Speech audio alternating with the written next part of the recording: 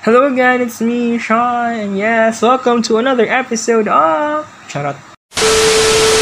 Hello, it's me again, Shawn, and for this video, we will be reviewing line integrals of scalar fields and some applications.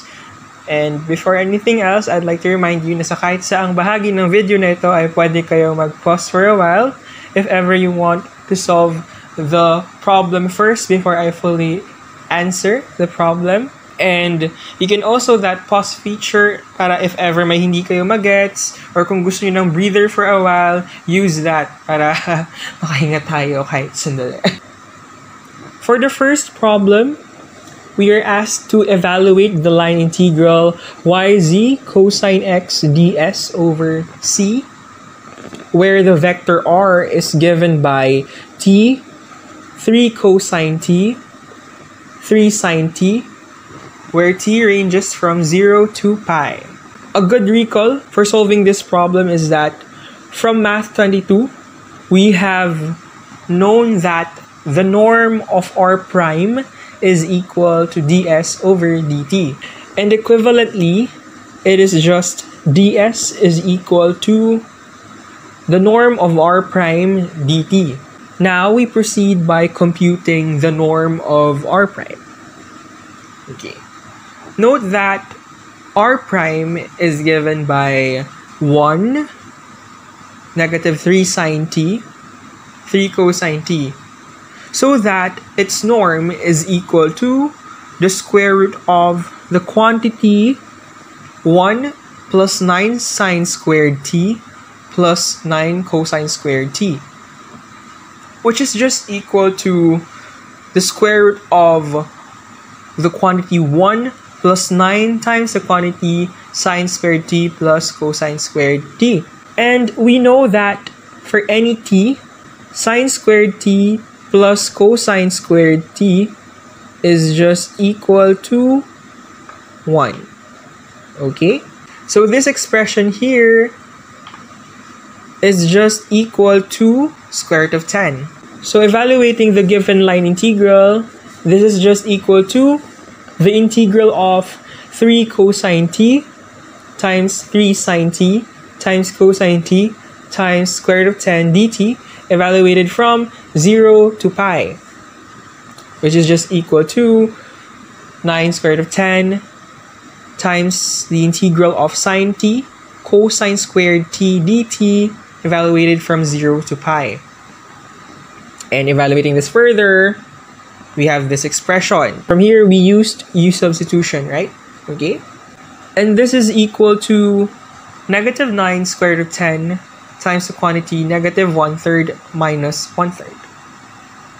And simplifying further, this is equal to 6 square root of 10. For the next item, we are asked to evaluate the line integral 4y squared dx plus 3x dy plus 2z dz over c, where c is the union of c1 and c2, with c1 being the line segment from the origin to the point 4, negative 1, 2, and c2 being the line segment from the point 4, negative 1, 2 to the point 1, 0, negative 1. So with this problem, the first thing I consider is to get parametrizations for C1 and C2. So a parametrization of C1, which we call R sub 1, would be 0 plus 4 minus 0 times t, 0 plus negative 1 minus 0 times t, 0 plus 2 minus 0 times t.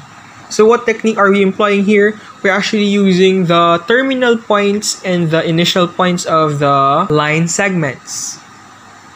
Okay? So simplifying this, we have the vector 4t, negative t, 2t. And take note that whenever we're employing this technique, t will be ranging from 0 to 1. Okay? Now, a parameterization for C2 given by R sub 2 would be of this form, in which we apply the same technique. And simplifying this, we have 4 minus 3t, negative 1 plus t, 2 minus 3t, and again, t must be from 0 to 1. Now, given these parameterizations, we have r sub 1 prime being equal to 4, negative 1, 2, and that r sub 2 prime being equal to negative 3, 1, negative 3. Note that both C1 and C2 are smooth curves, so that we can express the given line integral as a sum of two line integrals. And now, each line integral will be evaluated over the two different curves, namely C1 and C2. So we have this expression here. Now, we proceed by evaluating the line integrals per curve. So along C1, we have the given line integral being equal to the integral of 4 negative t squared times 4 dt plus 3 times 4t times negative 1 dt plus 2 times 2t times 2 dt, evaluated from 0 to 1. And simplifying this, we have this expression. And further, we have now the integral of 16t squared minus 4t dt, evaluated from 0 to 1. And hence solving, we have this, which is just equal to 10/3. Now, along the C2, so the given line integral evaluated over C2 is equal to the integral of 4 times the square of negative 1 plus t times negative 3 dt plus 3 times 4 minus 3t times 1 dt plus 2 times 2 minus 3t times negative 3 dt, evaluated from 0 to 1, which is just equal to this integral, which is also equal to the integral of negative 12t squared plus 33t minus 12 dt, evaluated from 0 to 1, which is just equal to 1/2. Now, this means that the given line integral is equal to 10/3 plus 1/2, which is just equal to 23/6. For the third problem, we are asked to evaluate the line integral yz dx minus xz dy plus xy dz over c, where c is the curve parameterized by vector r given by e raised to t, e raised to 3t, e raised to negative t, where t is greater than or equal to 0 and less than or equal to 1. To solve, we first let L to be the line integral of yz dx minus xz dy plus xy dz over c, because this will help us for the notation. So for simplicity's sake, we call the line integral L. And note that dx is expressible as dx over dt times dt, which is just equal to x prime of t dt. And the same technique applies for dy and dz. Okay? Now, we proceed by computing r prime of t. And this gives us the vector e raised to t, 3 times e raised to 3t, negative e raised to negative t. Thus, the line integral L is equal to the integral of e raised to 3t times e raised to negative t times e raised to t dt minus e raised to t times e raised to negative t times 3e raised to 3t dt plus e raised to t times e raised to 3t times negative e raised to negative t dt evaluated from 0 to 1. And simplifying further, this is just equal to the integral of negative e raised to 3t dt evaluated from 0 to 1. And hence we have L being equal to negative e cubed plus 1 all over 3. Okay?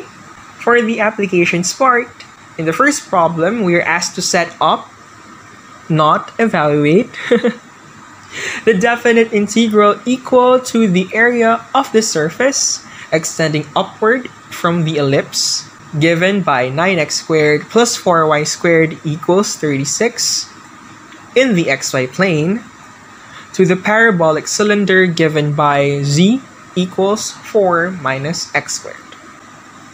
So, the portion of the surface actually forms a curtain, wherein C, or the base, is the projection of the ellipse onto the xy plane. Okay? Actually, the projection of 9x squared plus 4y squared equals 36. And whose height at any point is given by z equals 4 minus x squared. Try to visualize this, and at some point you will find a curtain. Okay? And now, what can we say with the lateral of the curtain? So, it is actually perpendicular to the xy plane, right? And this contains C. But note that for C, we can rewrite it as x squared over 4 plus y squared over 9 equals 1. Then, C can be parameterized as the vector r given by 2 cosine t, 3 sine t. And for convenience, we do trace C counterclockwise so that our t will be ranging from 0 to 2 pi. Okay? Also, as we get r prime, we will be having the vector negative 2 sine t, 3 cosine t, and its norm being equal to the square root of the quantity, the square of negative 2 sine t plus the square of 3 cosine t, and it's equal to the square root of the quantity 4 sine squared t plus 9 cosine squared t. Then, the area of this curtain is equal to the definite integral given by the integral of 4 minus the square of 2 cosine t times the norm of r prime dt evaluated from 0 to 2 pi. And substituting the values that we got, we have this expression.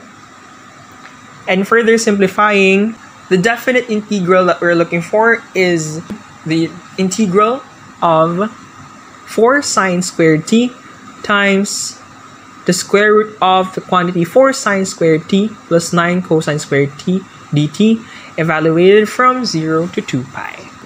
For the last item, we are asked to find the mass of a thin wire shaped in the form of the curve parameterized by vector r given by 2 cosine t, 2 sine t, t, where t is greater than or equal to 0 but less than or equal to 2 pi, if the density function of the wire is given by delta, which is equal to e raised to negative z all over x squared plus y squared. So to solve, we first let C be the curve parameterized by the vector r.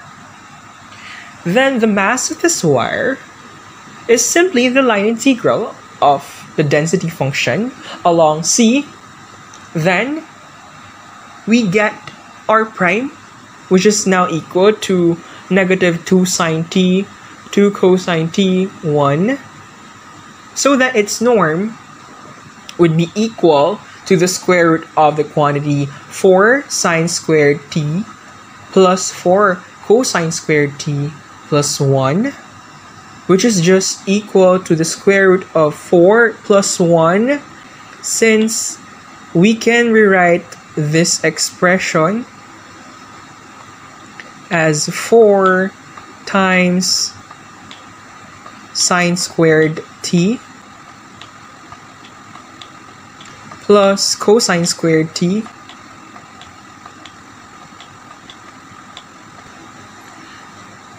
then this will be equal to 1, right? So that 4 times 1 is equal to 4. And this is equal to square root of 5. Now, this means that the mass of the thin wire is given by the integral of e raised to negative t all over the square of 2 cosine t plus the square of 2 sine t times square root of 5 dt evaluated from 0 to 2 pi. And further simplifying, we have the mass of the thin wire being equal to the square root of 5 over 4 times the quantity negative e raised to negative 2 pi plus 1. Okay? That would be all. Till the next video. Thank you.